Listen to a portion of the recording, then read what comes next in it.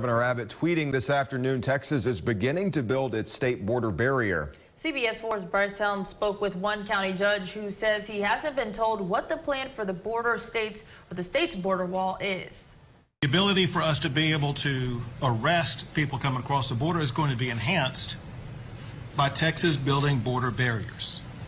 Some of those barriers are being built immediately.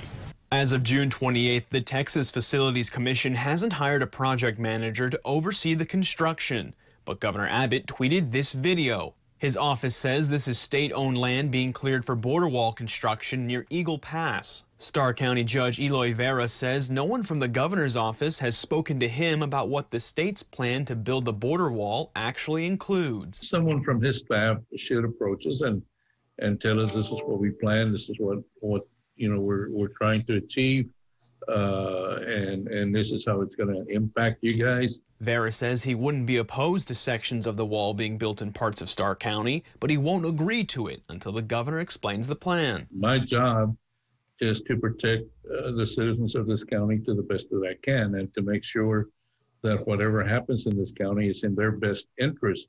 So I'm not going to commit to anything until I have all the information that I need. Governor Abbott announced earlier this month the state had a down payment of $250 million for the wall, but Vera says he doesn't think that'll be enough. The governor's talking about using $250 million for a wall.